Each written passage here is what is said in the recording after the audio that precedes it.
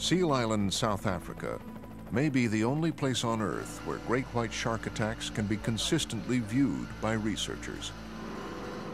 And by towing the seal decoy Georgie while recording the attacks on film and video, much more can be learned about the anatomy of a shark attack.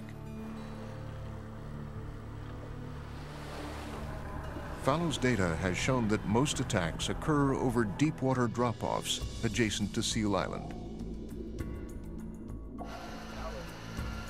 And as the decoy camera shows, the sharks launch from the depths with tails pumping to attain maximum speed.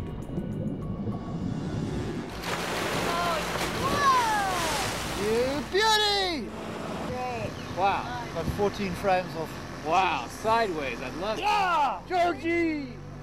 Seen in slow motion, the sideways thrusting of the shark's tail is power enough to propel this one-ton fish skyward.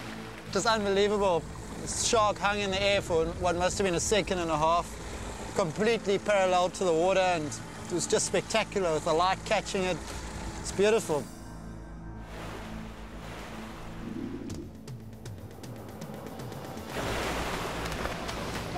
Georgie was the greatest gift to white sharks. It was a slow-moving target. It tracked along the same path. It didn't look down. It didn't try to bite them. I was very pleased with the way they went for Georgie, and I didn't think it would be such a big difference compared to what I believed our decoys were pretty good. But Georgie certainly is the super decoy, and the white sharks appear to love Georgie.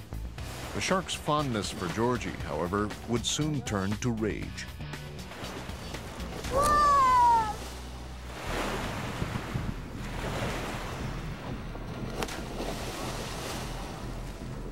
Seen from a camera mounted in Georgie's belly, a shark bites down hard, shaking furiously until the camera, the cable, and part of Georgie are destroyed. Inside the shark's mouth, the video keeps transmitting. Then with a final bite, the camera is ripped from the waterproof housing and is finally spit out. The shark swims away no worse for the encounter. Jess, look at this! It's gone right through the cable. This cable must be 2,000 to 3,000 pounds. That's unbelievable. The strength of these animals is phenomenal. And wow, look at Georgie. So hit in the tail section. It's really typical of a lot of the predations here. It just shows the right size and shape, you pretty much a goner. The camera's missing. Wow, that really was quite an expensive breach. But the strength of these animals is phenomenal. I mean, that cable could tow a boat, and it's gone right through it.